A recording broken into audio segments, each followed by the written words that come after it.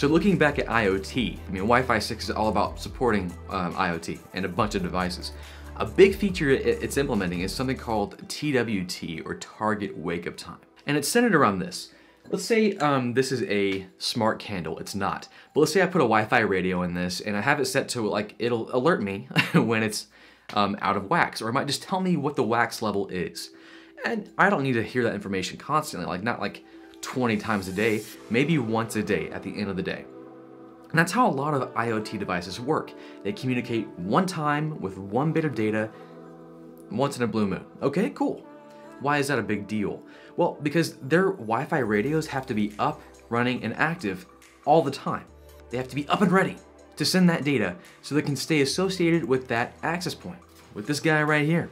Now that's inefficient because you're having your Wi-Fi radio up and running, probably full blast, and you're wasting battery life. What Target Wake Up Time does is the AP and the device can work together and figure out a schedule on when he needs to be woken up.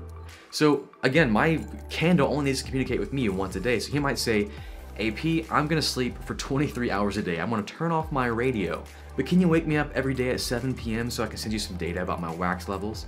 And they say, okay. So he's able to power down his radio and save some battery life. Now, the battery life for one IoT device probably isn't a lot, nothing to write home about. But when you're talking factories and hospitals and schools full of these IoT devices with Wi-Fi radios, if you can power those down, that can add up to a huge power savings. And it's not just IoT, actually.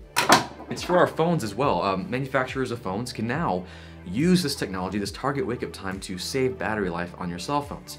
That's huge because even though this is a newer phone, the iPhone 10, my battery life is starting to wane, and I sure would like it to last longer. So now they can boast about even longer battery life without even improving on their battery technology. They can just talk with the AP and make the device go to sleep.